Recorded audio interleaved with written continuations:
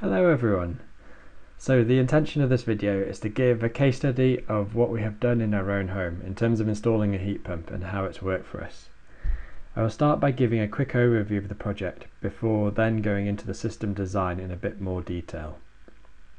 I think it's a useful example because in many ways our house is fairly representative of an average house in the UK today in terms of the amount of heat it needs, and it's also a terraced house, which is fairly common. So I hope at least parts of what I've done are transferable. The house is a mid-terraced house. It's solid wall stone construction. The floor area is 77 metres square, and having done an energy assessment, the predicted heat demand is 9,700 kilowatt hours over a year. This is pretty much the same as the UK average. When we bought the house a couple of years ago, it had a multi-fuel back boiler that didn't really work, and we ended up using a lot of electric heaters in the first winter. Having already had experience with heat pumps from a previous project and my work, I knew I could get it to work even in a house with such poor building fabric. And although we intend to improve the building fabric as well, we needed to go ahead and get the heat pump installed before the next winter so that we could at least get some heat into the house. So this is the heat pump. It's a Mitsubishi Ikudan 5 kilowatt unit. It's an air source heat pump. It's mounted on the back wall of the house with pipes going straight through into the bathroom. The heat pump is connected to a central heating radiator system in the house, and we have a special heat pump hot water cylinder. Here's a picture of the living room radiators. You can just see them there behind the sofas. These are standard double panel convector radiators from Screwfix. They're sized to give good performance at low flow temperatures, which I'll come back to shortly. Then in the bathroom we have a hot water cylinder with a special large area heat pump coil. This provides ample hot water for showers, baths, etc. We've had the system in now for just over a year and a half, and we have had 2 winters, and this last winter with a little addition to the family, so we needed to keep it extra warm. The system has worked really well, providing plenty of heat, making it much more enjoyable to live in the house. So I'm now going to go into a bit more technical detail. I'm going to talk about the performance of the system and then go over the design of the system in more detail. So a heat pump essentially uses electricity to move heat from the outside of your house to the inside. The reason that a heat pump is better than a direct electric heater is that for every unit of electricity you put into it, you typically get 2 to 4 units of heat into your house. This means a heat pump uses around 1/3 of the energy of a direct electric system. The ratio between the heat output and the electricity input is called the coefficient of performance, or COP. I was keen to monitor the performance of our system to see what kind of COP we were getting. I should say that energy monitoring is what I do for a living because I've always been keen to understand how well these things work. I made sure to install good quality metering on the system, both for electricity input and heat output. I then used our open energy monitor system to read from these meters so I could collect detailed data over time. I'm pleased to say that we managed to achieve an average COP of 3.92 for both space and water heating over the first year, which is pretty good really, considering that the average in the Energy Saving Trust heat pump trials in 2013 was about 2.5 air source heat pumps. That means that based on the average grid carbon intensity in 2019, the heat pump delivered heat with 70% less CO2 than a gas boiler.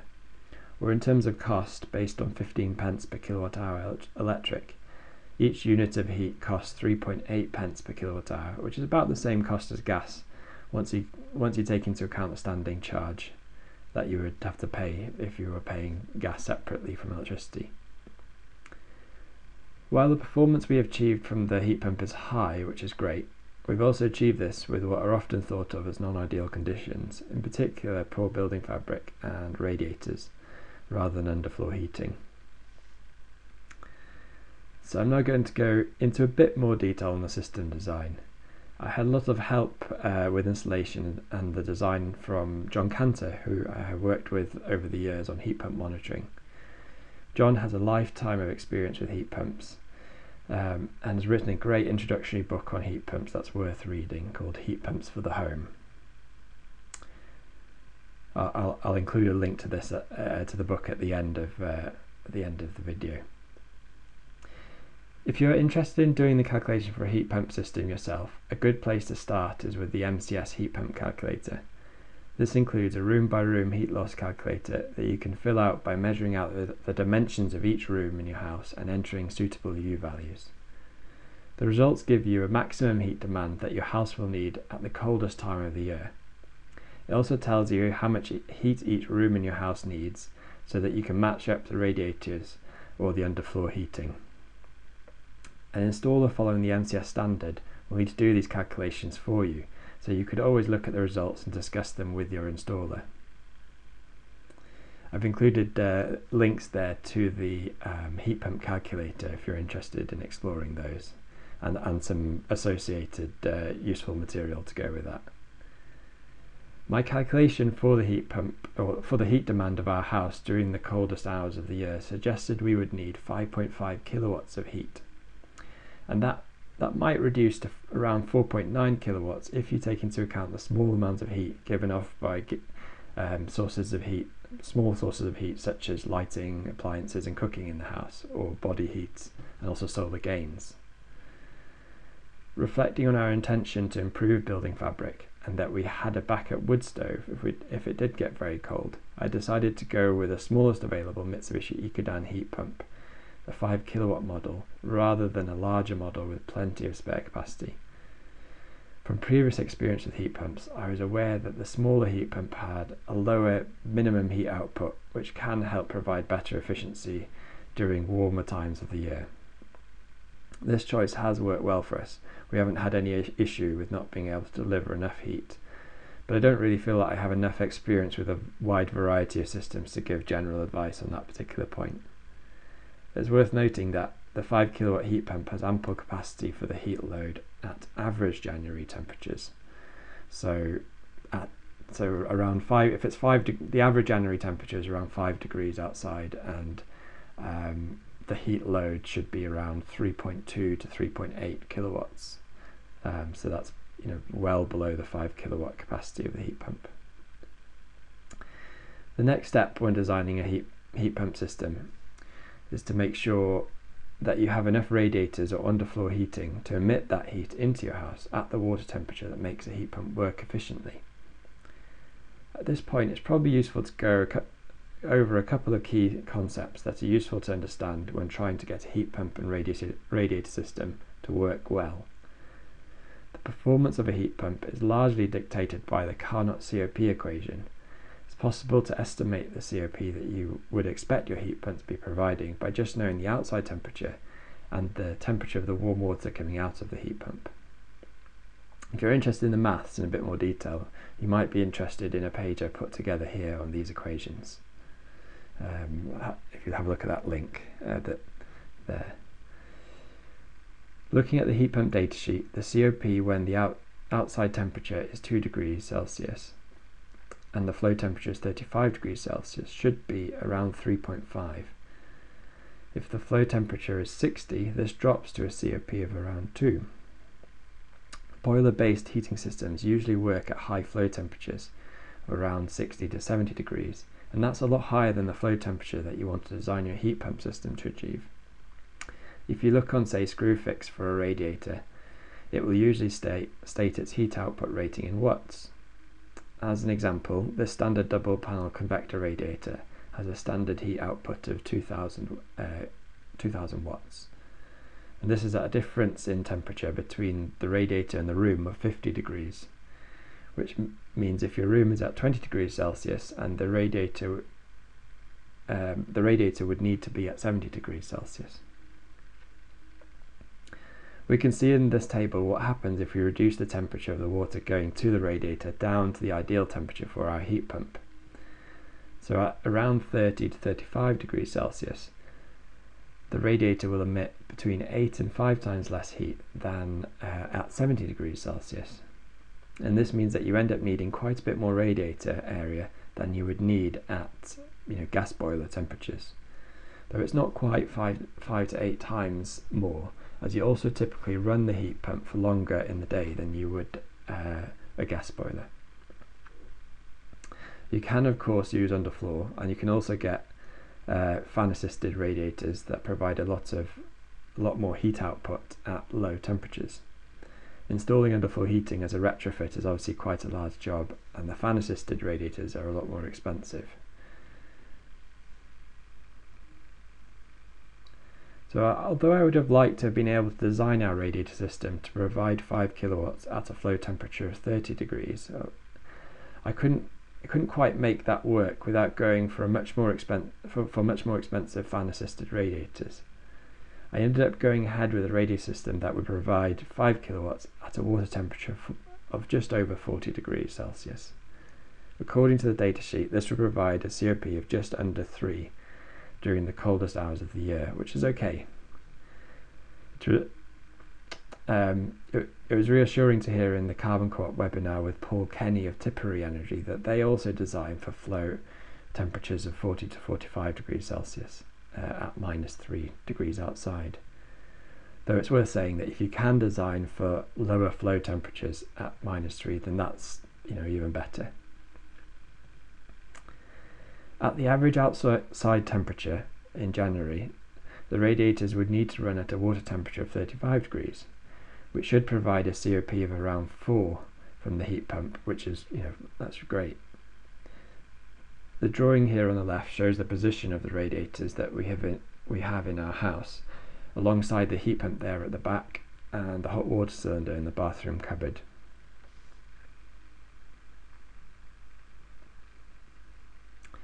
For domestic hot water, we have a hot water cylinder with a special heat pump coil.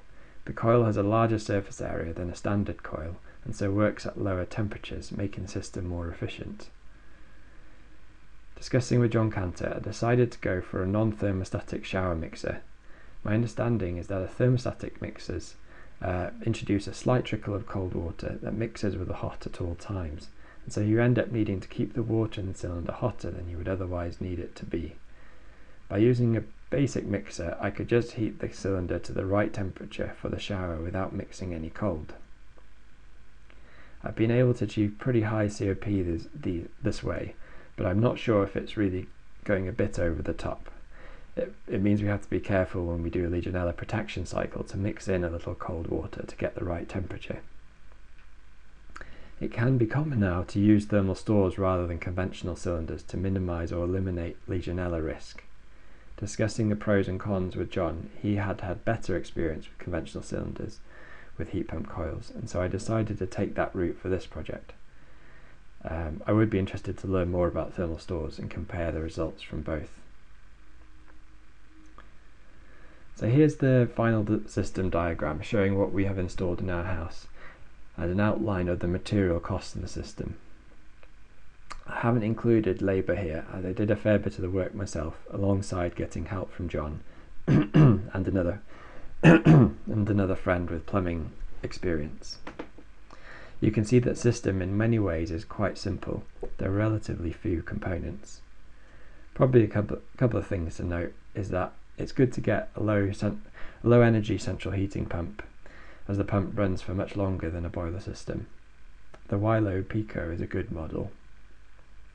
The main circuit is all 22mm copper, with individual radiators branching out with 15mm.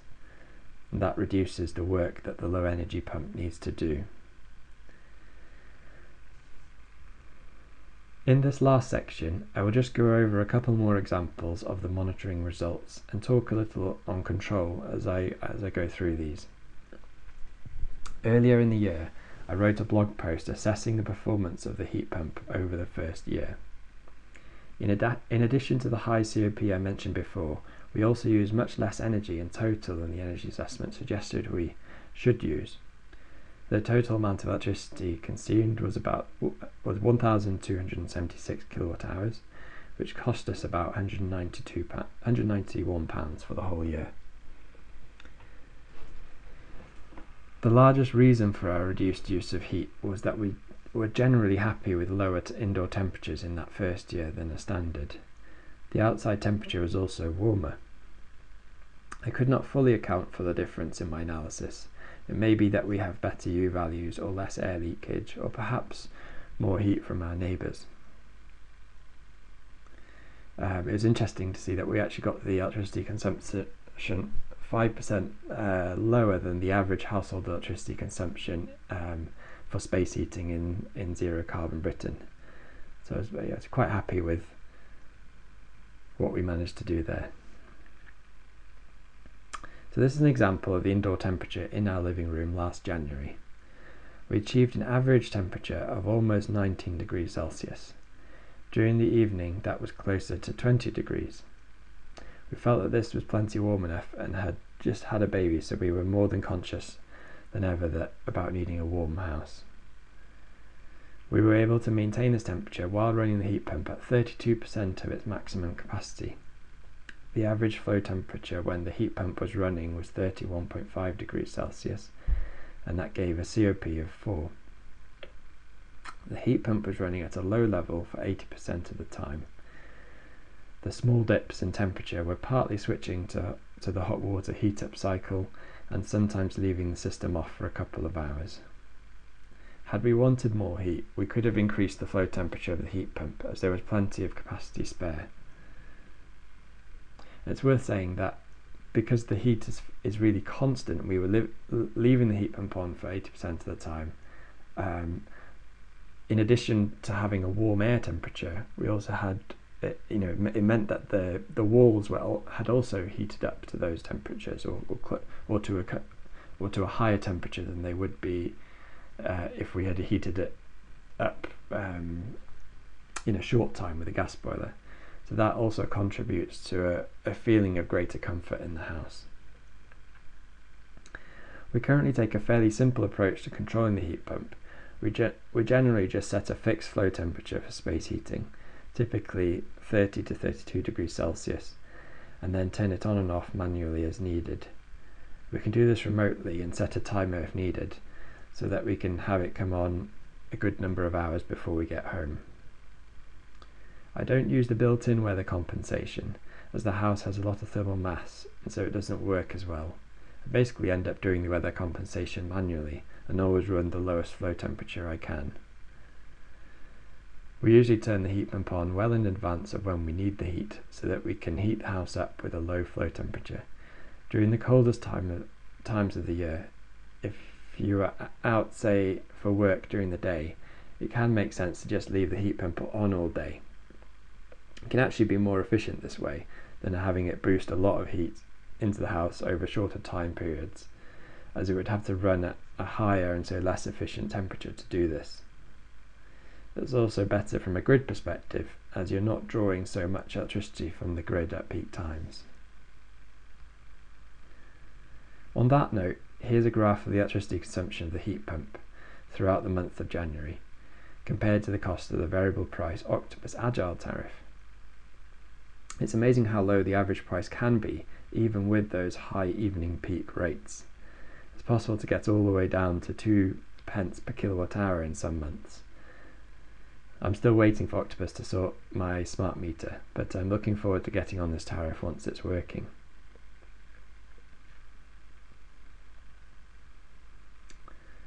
That's it. Thank you for listening. I'll leave. So here's a couple of links that may be of interest. The links to the MCS Heat Pump Calculator, the blog post on the performance over the first year, and a link to John Cantor's website with where you can find his book. Thank you for watching.